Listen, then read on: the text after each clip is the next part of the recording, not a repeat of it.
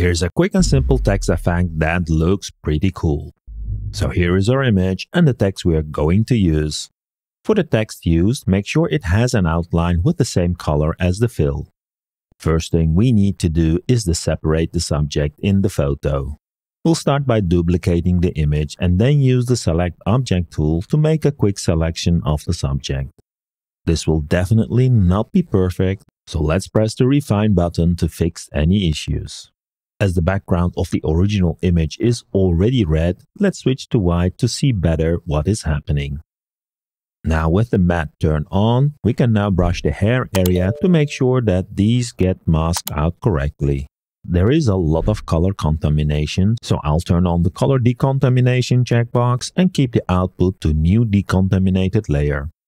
Once we are happy with the mask, we can press apply and this will create a new pixel layer with our masked subject. The hard part is done. We just now need to duplicate the text and move this duplicate to the top of the layer stack. When we now turn off the fill for this top text layer, we get the effect we're looking for. Optionally, we can add an HSL adjustment and move this inside the layer with our separated subject, and then adjust the hue for the red color. This will get rid of the remaining red color contamination. However, the HSL adjustment is now applied to the whole layer.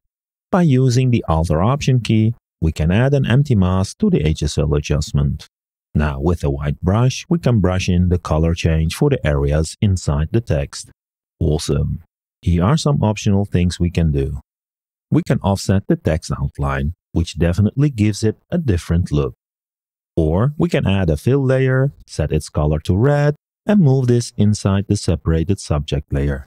When we now change the blend mode of this red fill layer to subtract, we get a nice contrast color for the subject. To make sure this only applies to the image in the text, we can Alt or Option drag the text layer below and use this as a clipping mask. Pretty cool. Final tip, to make this effect flexible, meaning that we want to be able to change the text, we can make use of linked layers in Affinity. I'll remove the outline and the clipping text and then make a duplicate of the original text. Using the Links panel, I can link the text content of the original text to this duplicate, meaning that these two text layers will be in sync when the text is changed. There is, however, a bug in the latest version of Affinity, and even though the vector fill is not linked, it will act as linked. As a workaround, I'll add a fill layer and move this inside the duplicated text. When I change the blend mode of this fill to erase, it will remove the fill of the text, but will keep the outline. Now I can move this text layer to the top, and as you can see, we get the same effect as before. Finally, I need another copy of the text as a clipping layer. As this was already linked, the duplicate we create will also be a linked duplicate. Move this to the subject layer as a clipping mask, and we are done. Now I can easily change the text and our effect will work without any manual changes. We only link the text content, so if we change the size of one of the text layers, the effect will break. To make sure we can resize and reposition this effect, we can link the transform properties of the text items. After doing that, the effect will work even when we move, resize, or change the text. Pretty cool!